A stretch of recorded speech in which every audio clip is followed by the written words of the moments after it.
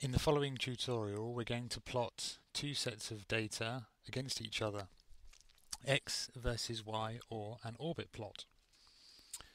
We use some example data from the DATS installation under rotating machinery. There's a particular dataset called bearing vibration, which contains two vibration signals that are 90 degrees apart, a horizontal and a vertical acceleration signal, and a tachometer.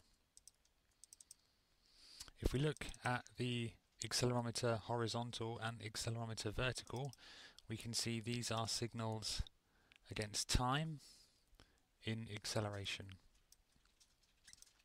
And if we wanted to plot the two y components from each of these two signals against each other as an orbit plot, we simply use the function in DATS x signal against file or window. In this case we're going to use window.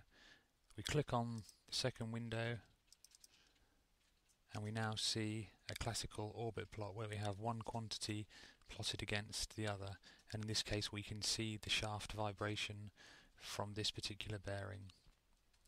We can customize these views, we can save and print this as we like.